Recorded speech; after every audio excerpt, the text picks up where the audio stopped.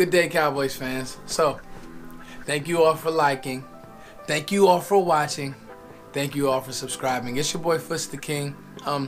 So I just wanted to come to you all with a quick film breakdown, basically breaking down 3 plays from the preseason game, the Cowboys preseason opener against the Arizona Cardinals. Now, this was the Hall of Fame game.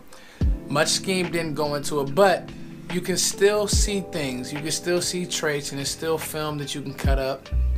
You know, players who showed a little something. And I just picked out 3 plays, and it wasn't a tough breakdown or a hard breakdown or a very complicated breakdown, but it was just something to kind of let you guys know what I see and where we can improve. So, hope you guys enjoy.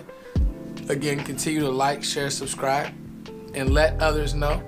Send them on over here. And thank you guys for helping the channel grow. It's your boy Foots the King. So, as we run it forward here, you can see obviously this is the Rico Gathers touchdown. He goes up, basically seals the defender off, 47. And that's the thing that you like about Rico Gathers.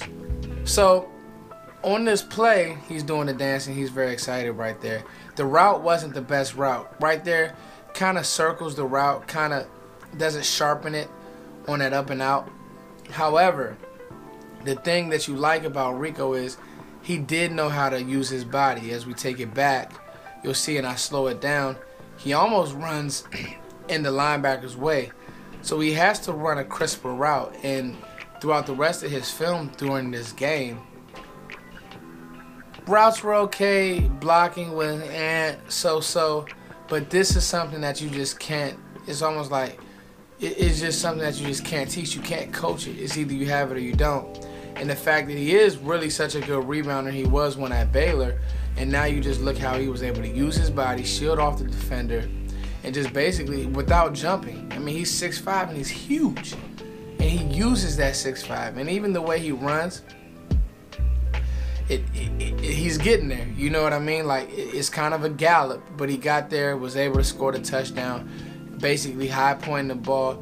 He didn't get off the ground maybe 2 feet, but nonetheless, the fact that he was able to seal the safeties in smaller defenders, they're just going to be a matchup nightmare. This play right here from Chido Gets is very special, and I'll tell you why. Early in the game, he looked kind of shaky, right? But watch this break on the ball. Right, break, boom, go get it. So it looks like they're in a zone concept, and they're in the second quarter.